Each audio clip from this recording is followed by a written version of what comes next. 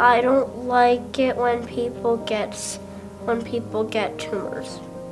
And I don't even like when I get a tumor.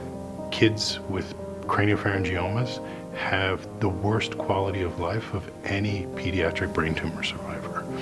And that's one of the reasons that Morgan Adams is funding research for craniopharyngiomas and why we think craniopharyngioma research is so important. I learned about the CHIP program from Eli's oncologist, Nick Foreman.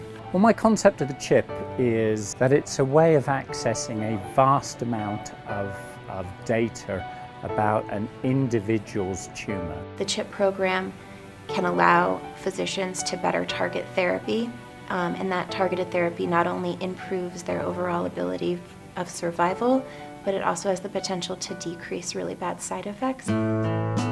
We arrive at the surgery with our liquid nitrogen container, and we take the tumour straight out of the patient and drop it into one of these and snap freeze it. We take the tumor and we go through a bunch of processes to extract RNA.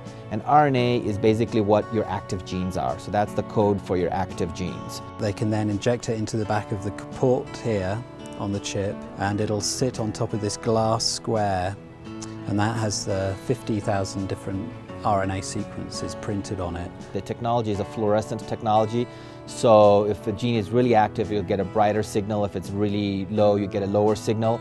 And then we have a machine that detects the signal for each spot, for each particular gene, and that allows us to actually see the differences in fluorescence, and that tells us how much of any gene is active or not. And it's really about detecting whether the gene is active or not. It gives us essentially the fingerprint of that tumor and tells us potentially how we can treat it in the future, and also can tell us possibly how we should treat it now.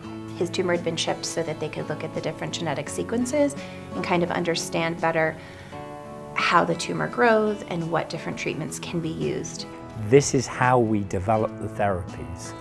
We collect the biology, we do the chip, we identify what potentially we should target, and then try the agents against the tumor. The Morgan Adams Foundation has funded the CHIP program, which is changing the outcomes for kids right now. This isn't research that's coming down the pipeline that's going to help kids in 10 years or 5 years. This is helping kids now. There are kids that are alive today because of the CHIP program, and they wouldn't be otherwise. And I think that's pretty remarkable.